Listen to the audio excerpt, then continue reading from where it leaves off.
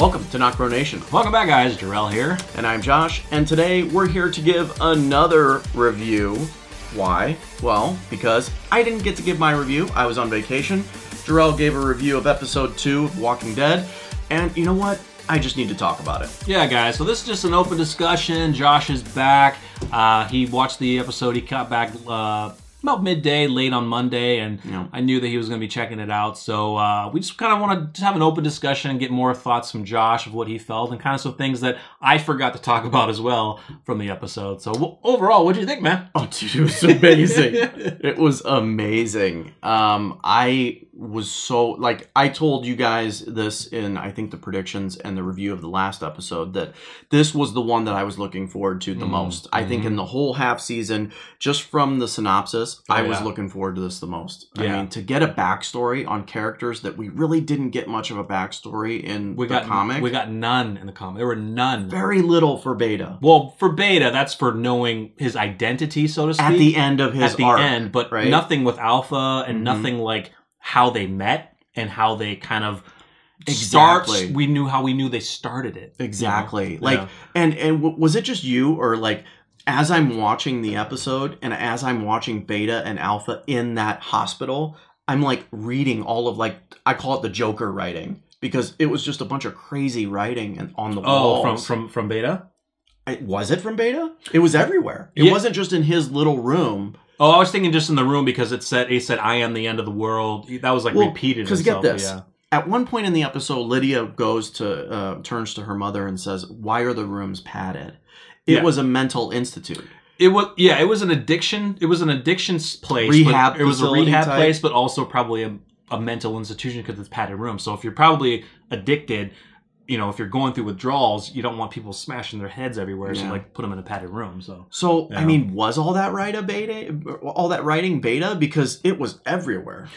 Yeah, I know what you're saying. I think probably some of it, you know, all this, I was trying to read it. I'll have to go back and pause That's it. what, then that was my question. Yeah. Were you trying to read it? Because at some point I'm like, it says, does it say I am Negan? Like, right. Once I saw the end of the world, because he kept repeating I am the end, it was like, okay, I'm sure he was probably writing that. Other stuff could be, but it could have been others that were in that institution as well. You know, he's probably writing over top of it. Yeah. So, did you like how they kind of showed where going from flashbacks to present day, how in the flashbacks it was Alpha who was basically, you know, saving Beta, and then in the present time it was Beta saving Alpha, because they were both dealing with something specific and kind of almost a breaking point, and it was the two of them saving each other. Yeah, I loved that aspect. The hand moment. Like, with Beta? You see that in both the back flash and the present time. And it's just like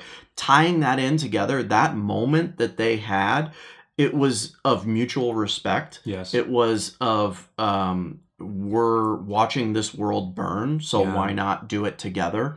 Type deal. Yeah. Because in the present time, I mean, we knew that, you know, Alpha lied to Beta. You know, she lied to the pack and to Beta about killing Lydia. Yeah. Now, that made Beta very upset, and the one thing I loved was how Beta got upset with Alpha, and he was like, "She's not coming back, Alpha." About Lydia. And with him putting his hand out, you know, I love how he says, "Why did you?" It wasn't "Why did you lie to the pack? Why did you lie to me?" Yeah, it was more of him putting his hand out there was more of him forgiving her. More of like, accept my hand of forgiveness because you did that for me, which we see in a scene, and that just gave me freaking goosebumps, ladies and gentlemen. I loved that aspect of the show and how they tied that in. Yeah. Amazing writing. Yeah, it was amazing. The way that they put it together, the seamless flashbacks of going back and forth, like especially when Alpha was going through her rage of, you know, saying that, you know, Lydia was never like me, and it was kind of hard to hear, because she says, well, she was dead to me the day she was born, because she was never like me. And even in the flashback, it was brutal to hear, dude. In the flashback, she got excited when Lydia was like, "I want to be like you, Mama." Ecstatic. She for once she didn't have to fear have fear of, I'm gonna leave this girl eventually. She did say it though. She was like, absolutely. She's like, I want you to be strong, but because I'm gonna leave. If you don't, I'm gonna have to leave you. I'm gonna leave your ass. But it was just, but Did you notice in the beginning, right at the beginning when the woman was getting eaten, that Alpha played the part? You saw her going. I did not see that. So Alpha was making noise, like she was making noise, like she was getting excited, like she was going to eat the woman. She's like she was going like. But was that? It was so cool. Understand that yes, Alpha is few fries short of a Happy Meal. Right. But was that also because look, they had 20 to 50 other walkers around? Oh, it was because of that. Yeah. They needed to act the part. Right. But blood and guts trick. Absolutely, it wasn't just blood. It was. But I do want to also mention that jarring moment of Alpha as the sister's getting eaten. Beta at the cage making sounds to lure the walker. Oh, that was amazing. It was like almost a growl / bark. That was one of the things I've wanted to see is, you know, how do the walkers do their herding? Or I'm sorry, how do the whisperers do their herding? And we got to see that. Yeah. We got to see how Beta communicates using his hands. Whatever it means, they know what it means. And these sisters, you know, Gamma and her sister apparently were good at rounding up walkers. But I love that where he's like, walking through, and then he slowly walks through and then opens the door. Like, the walkers don't know. They just think it's another walker going, but making louder noise to herd them in. It was awesome. I love that aspect of it. That was great. I really enjoyed that. I thought it was hilarious, the scene of the sister like looking up at the sun, just gauging in like the sun, and how like it really brought back a human element of it, and to tie that in with the baby. That was, you know, when I first saw it, I recognized the mask, and I was like, because when I did the predictions, I know I mentioned in the predictions of the video, I was like, I wonder if that's a flash. I thought at first it was maybe a flashback of Lydia, because she was kind of shorter. You know, when they had a picture of her up against Beta, she was really short. So I was like, is that like a younger picture of Lydia, like when they first started? And then I was like, I kind of recognize her mask for some reason. And then when they showed the flashback, I was like, amazing. Yeah, it was awesome. Tying that in was here cool. You have a mother who is reminiscing on her child that she doesn't have anymore. Grieving. And then you cut back to a flashback of a mother who was slowly losing her child, or in fear of losing her child, who now also has lost her child. But did you also pick up that the sister leaving her baby was by design? It was forced by Alpha. Oh, absolutely. Because Alpha had that bag and was like, bring him.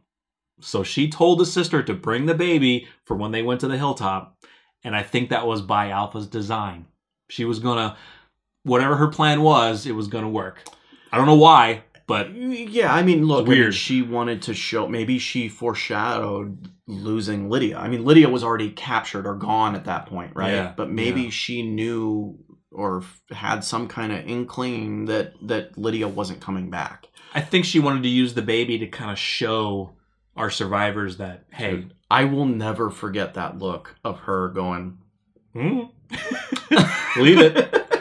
Yeah, it was really good. But yeah, what else was there? Just the scene between them. So there is one thing that we will not go over in my thoughts here, guys, because we are actually doing a separate video, and that is the reveal of Beta and the unmasking of Beta when Alpha sees him and they have their moment and she pulls up his mask. We don't want to get into that because we're doing a whole video on that. So stay tuned for that. That's going to be an amazing video. We have some awesome ideas for that. Yeah, and some information that was revealed. So it's going to be great. Yeah, so we don't want to go into that. Right, but the amazing reveal of Beta's mask and the T-shirt.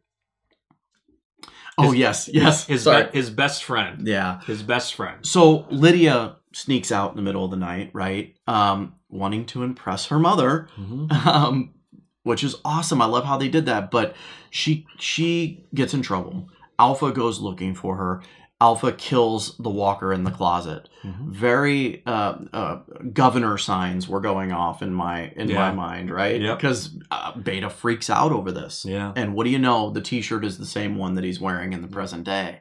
So yeah, that was what we believe is his best friend. Yeah, at first I thought I was because I was also they had another Walking Dead group does a live kind of live stream or whatever of it, and they commenting on Facebook. And at first I thought maybe it was his brother, but then other people were saying, oh, it's his best friend. So I'm not sure. I'm not sure how we knew it was his best friend, but I think maybe it came out on Talking Dead or something. I'm not sure. So there was an article that Brian Hurst did. Ryan Hurst, sorry. That revealed, yes, it was his best friend. Yeah. So it was great. I mean, you know, it's just, once I saw that happy t-shirt, I was like, okay, well, and the picture that was the faces crossed, I was like, well, the guy on the right is Beta.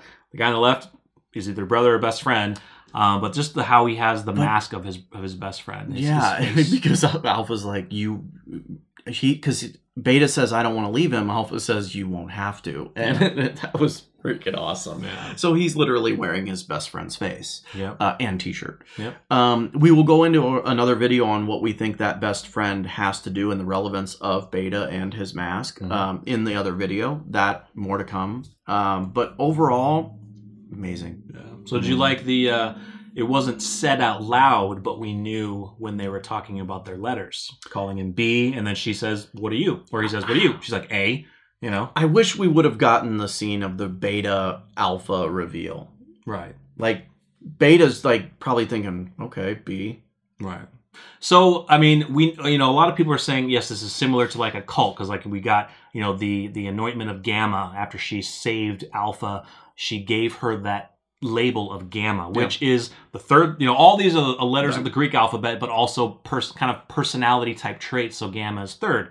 So yes, when she starts gathering more, she said, when does she say, I am the Alpha, this is Beta? You know what I mean? Yeah, I mean, it'd be cool to see that. I mean, you guys heard, they whispered, this is Gamma over and over again. Yeah. I suspect that at one point it was Alpha and Beta. They knew that she was Alpha. He knew that he was Beta. And as they gathered more whisperers, it was just, it was told, this is your Alpha, this is Beta. That's what I want to see. How did they gather whisperers? That's what I want to see. How? That's truly what I want to see. You come across people and... how do you get them on that mentality? But we won't get into that. Because look, they're not doing it now. They're not recruiting anyone right now. No. And they're not. They don't seem to be friendly enough to take in. Yeah, they've lost people. Yeah. So, yeah, I mean it was just an amazing episode. I mean, just to get the backstory once again, and how they tied it into the satellite and her walking out. And those were the walkers that probably attacked our group. Those were them because they followed the sound. Yeah, that was awesome. So it was cool because right at the end where Alpha is walking through, and she takes her mask off, right, and she has this look, and we know that seems to be the point in time where she walked out of the woods to the area where the horde is, and then she sees Carol. Carol, yeah. But it also made me think, like, do you think she saw her through the woods and she just walked out like that to make it seem like she was just out there for a morning sunshine? You know what I mean? So keep in mind, I think that it was revealed shortly after they went out that they broke the border. Well, yeah, Beta says there's smoke by the border, and that was from the satellite and probably the smoke from them putting out the fire. So she's like, oh, they crossed the border. Yeah, and so she knows that they're crossing the border. Right. But I'm with you. I don't think she knew Carol was up there. I think she came out. I don't know. She looked up and said, "This bitch is in my territory." It seems like it though, but it also seemed like, because when she took her mask off and she's looking, she has this look on her face like, "Is somebody out there?" Right? Well, it also is the same exact place that she brought Daryl to. Yeah. So, but I don't know. I am with you. Like, she did seem like she came out. It was a new morning, a new day. Oh, the sunlight. Who is this bitch up here? my whole. Yeah, dude. But it was interesting though. One thing I didn't mention, I think, in my review was, for one, where's the horde? Because they're trying to gather more guardians. Why? Well, he did mention, when are we bringing them back, didn't he? Didn't Beta ask her when are we going to so it's like, I'm sure they moved them somewhere else. They moved it, but how far can you move a massive horde like that?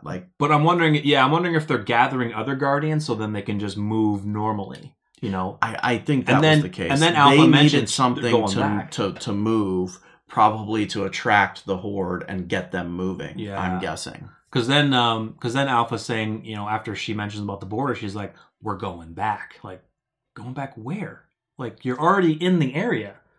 You know what I'm saying? Like, I don't know. Maybe she's going back to fight. Maybe she's referencing the communities. We're going back to the communities. And you know, how awesome is that? One thing I also didn't pick up on, I think I mentioned to you, was I just lost it. I like the. I was going to say I like the mention of the reference of the pack. Like we got that that reference several times, and I love. I got it. So we could be seeing maybe some mutiny going on. So in the episode, Beta mentioned how the other two, he was talking about the sisters, where they're stirring up conversation between other whisperers. The whisperers are talking about the enemy, the life that they saw. So these are the whisperers that have seen the hilltop. They've seen Alexandria. They see that they have livestock. They have food. And this is concerning Beta because there could be mutiny on their hands. You know, these whisperers may want to change ideals. But in the words of Alpha, let them. Yeah. Because like, in her opinion, it's not a life. If in her opinion, let me find out who's not with me. Because whoever's not with me is going to die. She'll be killed. Yeah. So, yeah, dude, there definitely is mutiny there. That one woman that came up to, I forgot her sister's name. I don't think they ever said it. Gamma's sister. Came up to Gamma's sister and was like, yes, did you see them? She walked off. Well, Gamma pulled her away. Yeah. Well, no, I'm talking about the girl that approached her, agreeing with her that, yes, they had their communities out there. They have livestock. Yeah, yeah. She walked away. So there's still that feeling of a better life in some of these whisperers. So it's still there. Yeah. But I think it would take a lot for them to double cross Alpha and get out. Absolutely. At this point, you would have to just abandon the pack. You would have to just sneak out somehow. And hopefully they'd never find you. But according to Alpha, they're everywhere. They're always watching. They are always watching, and so are we. Yeah. So, I mean, amazing episode. You know, I was glad that Josh was able to kind of give his discussion on it because I wanted to hear what he thought, and I'm sure that he probably had some oh shit moments in that episode. There were multiple oh shit moments. Yeah, like holy god. Yeah. Yeah, go check out Daily Dead's reaction. He did a reaction to it, and he kind of did the same thing at the part of finding out Beta's, the t-shirt and the mask. It was kind of like, wait, what? It's amazing. Yeah, I wish we would have given a live reaction to that because it was a special episode. It's just unfortunately the chips didn't fall that way. But it would have been another hell of an editing time because I don't know what AMC or posting time. I don't know what AMC is doing, but it seems like they're cracking down on a lot of people. Which is crazy because it truly is. The show has gotten so much better. Yeah. And in my opinion, it never got bad. Sorry, it never got bad. The flagship series never got bad. I'll fully admit to you that Fear has gotten bad. Yeah. But it's gotten way better than good, right? So so don't mind those. Don't listen to those articles of how they've said that they had bad rating numbers in the premiere. Guess what, guys? AMC has AMC Premiere, which allows you to watch it 48 hours in advance. There's DVR. They allowed people to watch the premiere, like us, because they had rewards, so we can record it, a week early. There's probably not a lot of people coming back to watch it live. That was on rewards. It's ridiculous. And so to watch the episode a week early, usually they only do 48 hours, a week early cost 1,500 points. It's very easy to get 1,500 points on the Walking Dead rewards. Check it out. You could get that, I think, by signing up and going through all of the content on there. All of the activities now on there will get you, I believe, close to 1,500 points. So, guys, I think a lot of the population saw the episode before it even actually premiered. Yeah. The more AMC continues with watching it early with DVR, the live numbers on any shows are going to be low. It's going to be low, regardless. So, they're still going strong. They wouldn't have renewed it for an 11th season if it wouldn't be in 10 seasons right now if it wasn't good. If it wasn't making them money. Yeah. So by far. Yeah. Either way. So, let us know your thoughts again in the comments of the episode. Anything we have missed, anything we didn't think about, because there's a lot of you out there that have some great ideas and things that we didn't even think about. So absolutely, guys. Let us know what you think of the episode and the episodes coming up. I think that's it, guys. If you're new to the channel, please hit the bell notifications. You're always notified. Subscribe to the channel. Follow us at NocBro Nation on Facebook and Twitter. I'm Josh. I'm Jarell. We're NocBro Nation. We're out.